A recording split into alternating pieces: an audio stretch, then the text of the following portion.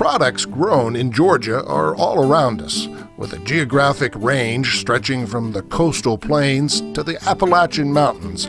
Georgia boasts an agricultural diversity second to none. The following profile is one of Georgia's products that proudly calls itself Georgia Grown.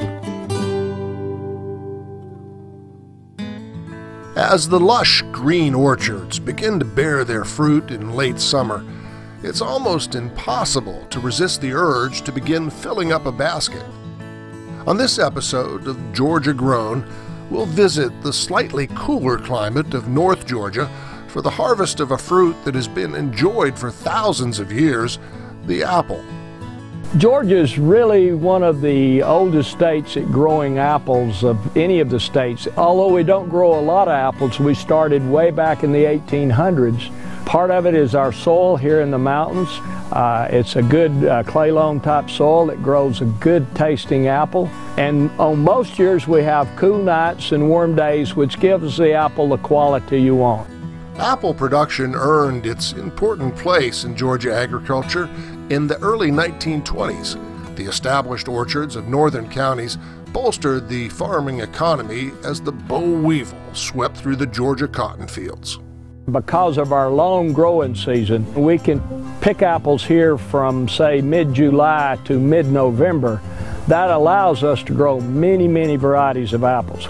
We do this so that at any time during the apple season, you have a multiple variety selection. Variety is the spice of life, and we want everyone to have a lot of choice.